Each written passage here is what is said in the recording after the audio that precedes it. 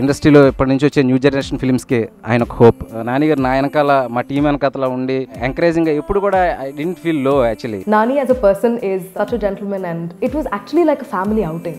నిజం చెప్పాలంటే it was like okay ఒక ఫిల్మ్ అయిపోయింది ఇప్పుడు నెక్స్ట్ ఫిల్మ్ చేద్దాం నాని పద.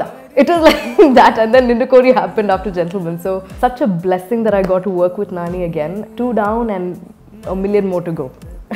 He's like all that 24 craft hero anamata. Ante he knows everything. Asalu act chestunnappudu enta silence ivvali, enta spacing ivvali, and he's that very technical, sharp and very talented actor. I know there's so much to learn from Nani.